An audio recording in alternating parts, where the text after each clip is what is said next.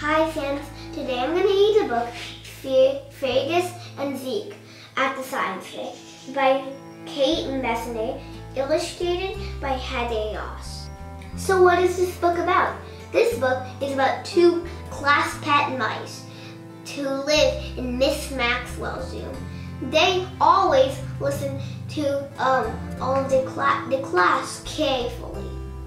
So one day, Mrs. Maxwell had a very important announcement.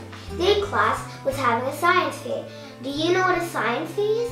A science fair is when every kid in the class has like a project. They need to do something that's for science.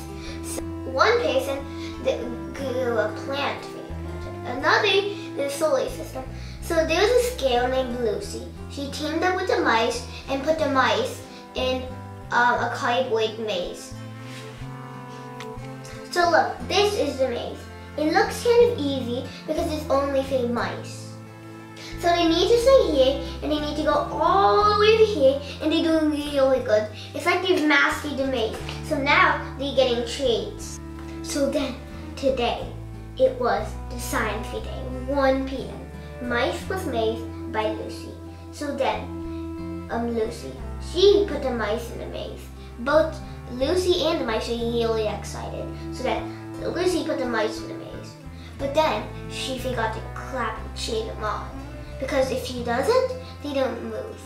So then after a while, she remembered, oh, I need to cheer them on and they'll move. And then they cheered them on.